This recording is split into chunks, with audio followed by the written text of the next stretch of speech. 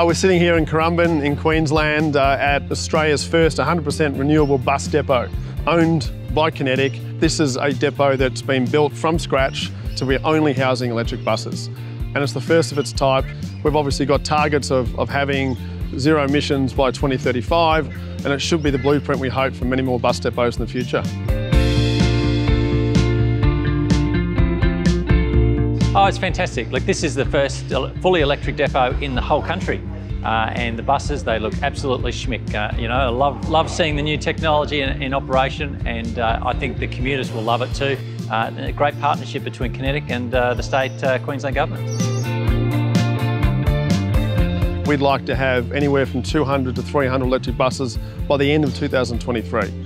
That's across Australia and New Zealand, and based on current plans, we think that's really obtainable. That would rank us as in the top 10 in the world in terms of electric bus operators. And so we think it's something that should be seen as being the new normal.